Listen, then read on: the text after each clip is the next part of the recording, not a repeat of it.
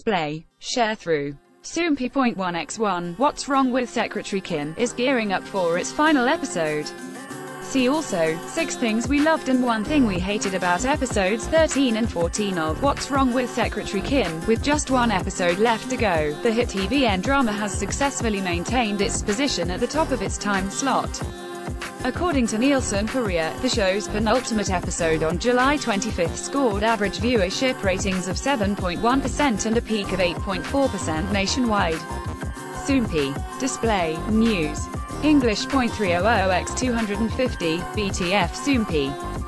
English.300x250, ATF. Not only did the drama continue to take first place in its time slot across all channels, including public broadcast networks, but it also remained in first place with the key demographic of viewers ages 20 to 49, with whom it scored average ratings of 5.6% and a peak of 6.8%.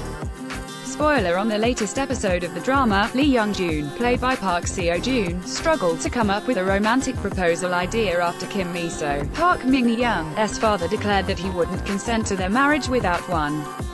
In the end, however, he managed to find the perfect way to propose to her, and Kim Mi-so teared up as he fell to one knee and asked, "Please fall asleep by my side every night. Will you marry me?" The finale of What's Wrong with Secretary Kim will air on July 26 at 9:30 p.m. KST. If you haven't started watching the drama yet, it isn't too late.